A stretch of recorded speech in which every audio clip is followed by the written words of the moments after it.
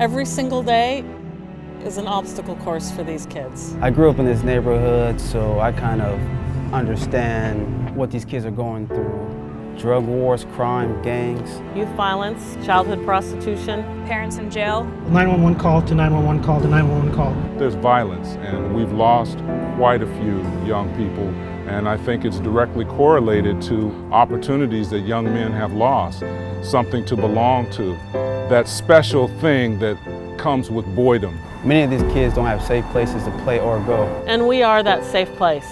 One of the goals is to teach these kids survival skills, today and for the future.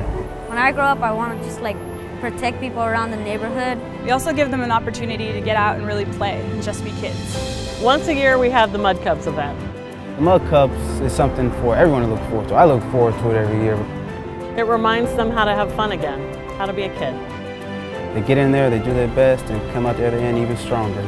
They have these experiences, these challenges.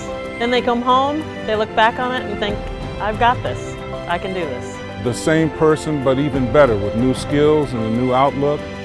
I was a scout, and it kept a lot of us together. If you can stay on the right path, you can do whatever you want. I did it. That was amazing. So fun. I can do anything. This is what boys are made of. This is what boys can do. Mud Cubs!